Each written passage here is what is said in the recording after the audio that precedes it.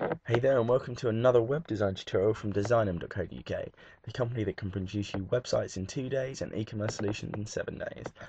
Today we're basically going to be talking about how to create your own customized FLV player for free. This basically means you can embed videos in your website, like this one, without having to use YouTube. Do you want a more? Without having to use YouTube or anything like that. There's one example, and the other example is here. You can see there's no borders on either of these photos. They're just a couple of examples. Okay. And the way you do that is essentially you've got your web design hosting. Okay, your web hosting and your web domain name. If you don't have one of those, you'll need one of those to get your website online. And to get one, the cheapest place you can get it is on designem.co.uk. If you go to designem.co.uk/YouTube1, now I promise you this is the cheapest place on the internet you'll be able to find a domain name and hosting package, because I know I priced it that way on purpose. Okay, if you don't have hosting, just come down here. It's a simple form you just fill in. You just click no here, and if you don't want us to design your website for you, choose the domain name and then click submit, and it will take you through. Okay, the next step you need is you need to upload your video onto your server.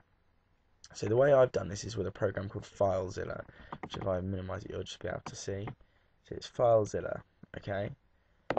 And I basically have dragged my FLV file. This pane here is my hosted space. If you want to see how to upload and download kind of files to and from your website server, then I've got another video for that coming. So just have a little look. But at the moment you can see that it's already on my server under main.flv. Okay, your video will be called anything. Your video will be called holidayvideo.flv or promotional video.flv, but mine's called main.flv. Okay, and I therefore need to come to a website now. Now this is where you start generating the player. Okay, so you go to a website and it's called flvplayer.net. Okay, and you just come down here, and there's lots of different types of players. Mini is the one that I've chosen to use because it just looks like this. It's quite simple. But normal is the one with the most options. That you've got a lot more to kind of customize than that. And I just thought I'd quickly say now is while I click generator here, is the reason I decided to make this video is it took me so long to find a free, decent, simple to use, simple to set up FLV player setup. There's flow player and things like that. They're quite difficult to set up, whereas this is very, very simple and very, very easy. So I thought I'd make a video on it. Okay, so you see the first field here is called FLV, and this is basically the name of your file. So my one is www.designem.co.uk. Now that's my website. That's where the hosted space is linking to. Okay, so if I go to that, it'll take me to my website, and then you click / and type in the name of your video. Okay, and that's providing that your FLV video file isn't in any folders within your hosted space. What do I mean by that? I mean, if you have a look at my hosted space here, there's all these files. Okay, say I put it in the CSS file, I'd then have to type in /CSS rather in front of this, but just because it's just in the hosted space and not kind of into any further files than that, it's just in the space, you don't need to worry about that. Okay, this, just to explain that a little bit further, if I type this in on the internet, click to a new tab and pasted it in, you'll see it will come up with the video. Okay, so that's the place you need to find. That's basically, it directs this player to your video. Okay, the title, I'm going to call it promotional video. You can call it anything you want, promotional video, or you can just leave it blank. I've left it blank in all my other videos. Okay, there we are. And start image you don't need. Now this is basically the width of your and the height of your video. So say it's a really wide video and I don't want there to be any border around it on either side, and it's 500 pixels wide. This isn't measured in pixels. So it's 500 pixels wide. There we are. You see it's a widescreen thing now. But that video, I'm just going to assume it's 320 and 240, and there we are. Now you see these things down here, you want to leave all these. Okay, you just want to leave them. And I would advise you to leave these as well, just because 320 by 240 is the standard measurement. But if your video is a different size, that's when you touch this. Okay, so most people wouldn't touch it. These I wouldn't touch either, apart from the one that says auto load. I'd change that from 0 to 1. Basically what that does, it starts to load your video as soon as it's up there, as soon as people go to the website, and that stops people having to buffer when they want to watch your video, and I think that's very recommended. Okay, now you see where it says category, you'll click on that and click border. Now at the moment it's got a curved border, you see curved edges there, and that is because the background colour is set to white. You see, what I would recommend you do is you choose a colour that you want the border to be. So I want it to be this colour blue. Okay, and then what I would do is I'd set the next all 3 of these to that colour blue.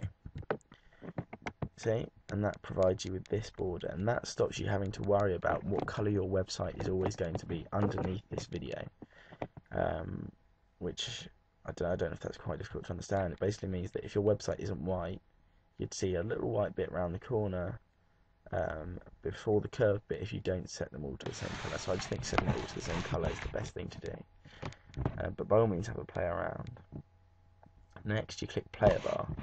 Now the player colour is 000, which is black, which is this bar across here. So if you want to change that colour, there you are, it's pink now. But I'm just going to keep it black just to keep things simple. And then the loading colour, which I don't like at the moment, is yellow, which I'm not sure if you saw. No, it's not showing. Basically it loads along here as the video is loading, so I want that to be blue. I'll keep it as the colour of the border, which is 1FFFFF, I think. There we are. And the button over colour, which is what happens when you hover the button, you see, it does the same. So basically, as you hover over that, this button, see, there we are, change it to that. And slider over colour, I'm going to do the same. So now the slider colour, the button colour, the border and the loading colour are all the same. Okay, now slider colour 1 is basically, can you see the top of there, without me hovering over it, the top of there is lighter than the bottom colour. The colour 1 is the top, and the bottom colour is the 2. So basically that's it. Now this is the bit where it starts to get customized. If you want to show the time of the video, you select show time to 1. Okay, that's how long it's played for.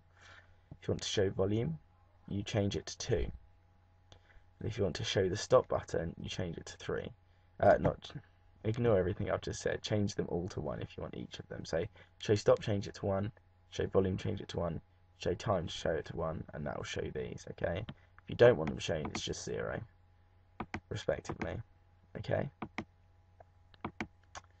The next thing we're going to have a little look at is miscellaneous here. Now, this doesn't really have much to do. If I was you, I'd just leave these. There's not really much to learn here, much to alter there, so I'd just leave it.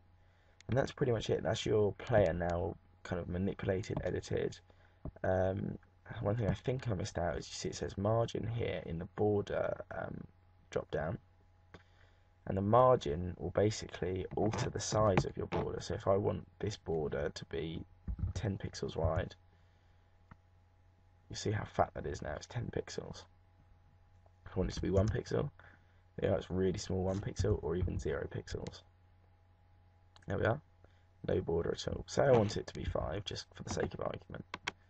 Okay, and if you come down here, you've got an HTML code. Now this is the important bit. What you need to do is copy all of this and Control-C it to copy it. Okay, and then in an HTML page, which I've just opened Dreamweaver now, so Adobe Dreamweaver, you need to paste in that code on your website, anywhere on your website. So I just want it to be there. Imagining I've got other writing there, but you can just paste it in anywhere on your website. And you'll see here it comes up with an AX. In Dreamweaver CS3, it might be different in different versions. Okay, so I'm now going to save this web page as YouTube video example, just to show you what it looks like. And then you click save, and you'll save it to the desktop. Okay, and then if I just show you the video and show what it looks like, there you go, up it comes. It's on the web page. You can put it anywhere on your web page. Do you want a more successful business? There we are. And that's it. That's all you need to know. Design M at fastandaffordable.co.uk. There we are. I hope that's been helpful. I'll see you next time. Don't forget to go to www.designm.co.uk for all your web design needs. And if you need hosting and domain names, just go to www.designm.co.uk/youtube1.html.